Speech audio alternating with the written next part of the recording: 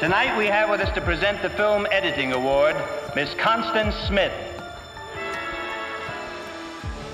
Ashtor Erenach a big Constance Smith is cénach Ramoran ag muinter, Dairig har Kionley I Johnskull na Scanon.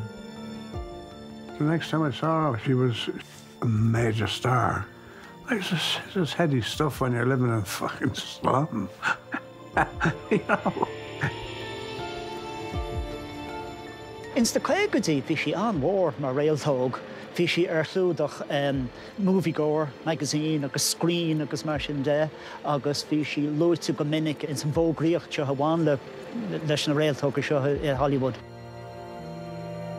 A recent wedding of particular interest at Caxton Hall, London, was that of 22-year-old film star Constance Smith and Brian Forbes, the actor. Fós sí Ashtor agus stúrthór mór le rá. Bhain sí clú amach dí hain in Hollywood. Agus bhí páirt aici imreis is tríocha Scanon. Dúrach fuhaí gur bí an chéad Maureen O'Hara eile í, agus déadach sí bheith rinne den an réalta is mó dóm. Hollywood is a party by invitation only. And you can go there and you can try and gate crash. But, you know, that's up to you. You've got to be a good gate crasher to gate crash it. Say oui, oui. Ní rá a bhac irtí, ach Constance I hain. Ban neamhsblach tomáinte a bhíontaí tréthe nár heastig ó Johnskull na Scanon. Agus díoch sí go déir as an bheom neamhsblach sin. Is cínte go gcruchaí an Johnskull seo casualties. She was very independently minded, and that's probably one of the things you have to admire about her. In some ways, it led to her downfall. Give him a caffeine hypo. If you come to Hollywood, it will lay bare your insecurities, lay bare your vulnerabilities.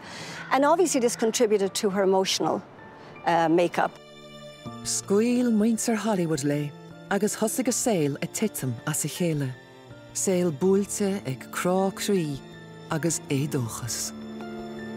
She was being pushed into this role that I'm not sure she even wanted. She might be the happiest person, she might still be alive today if she could have done what she wanted, as opposed to being forced to be this star.